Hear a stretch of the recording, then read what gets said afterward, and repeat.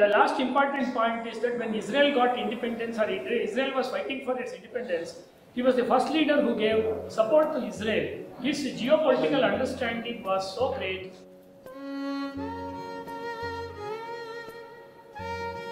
Sanatan Prabhat Veer Savarkar has been an epitome of revolutionary movement.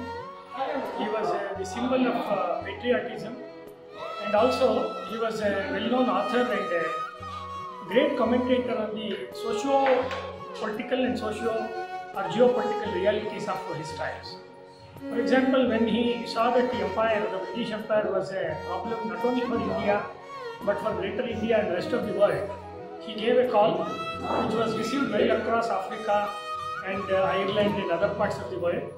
And due to the intellectual fervor, he had connections with the socialist and communist leaders also. For example, according to the one of the major founders of the Bharatiya Mazdoor Sangh, Lenin, when he was hunted by the British, Savarkar has given shelter to Lenin. This is mentioned in one of the biographies of Veer Savarkar.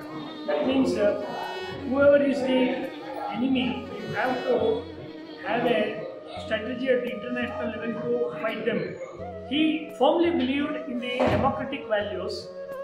So he propagated the democratic values, which is inclusive of all the caste creeds and people, even of the opposing religions, but they should respect the Indian flag, the constitution and the law of the land.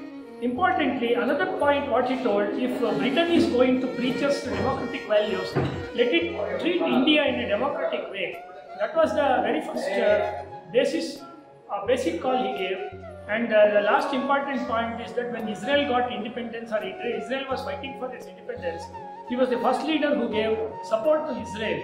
His geopolitical understanding was so great that you should become strong.